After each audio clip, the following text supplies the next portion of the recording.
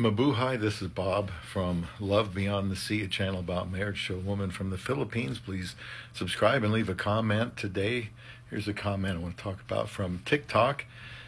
And I can't remember the name of the video it came from. But it says here, there are rare exceptions, but in most cases, it's not romantic love. It's about security or finances.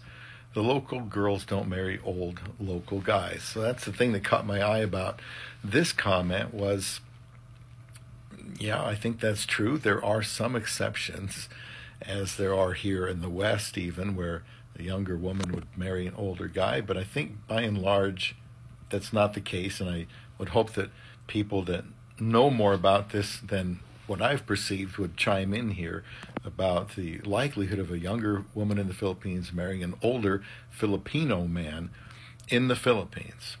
Because, I mean, if he's older and has more security he can provide, that's one thing, but do they still do it? Or do the younger women still marry the younger guys, like is typical pretty much everywhere?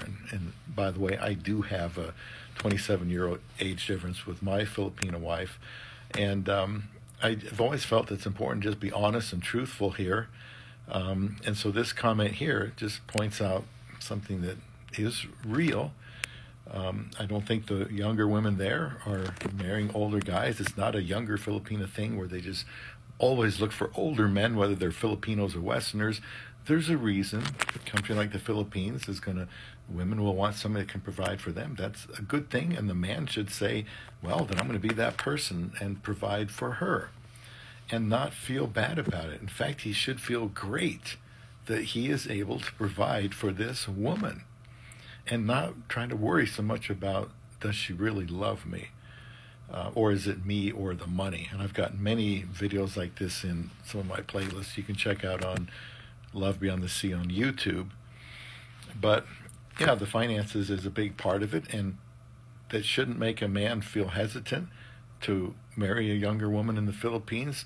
He should be happy to do it, happy to provide for her, happy that he can get a much younger woman than he could anywhere else, like in the West, and stop worrying so much about the love factor. I mean, it'll drive you crazy. What all I can do is recommend is, once you're married, do your best to love her, do your best to be good to her, and see how it goes. That's all you can do, is hope for the proper response to the proper treatment that you are giving her. And she may very much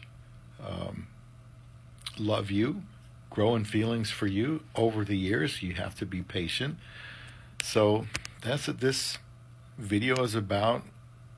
I'm not trying to, pull the wool over anybody's eyes. I want to be as realistic as I can be, even if it sounds negative or self-defeating. I want men to look for women from the Philippines because, well, you can still find a good wife there, but you have to know and accept certain realities. It's also very difficult to find a good one in the West these days, so I'm not going to stop saying don't look for a woman from the Philippines, but I can help you to be realistic about finding love beyond the sea.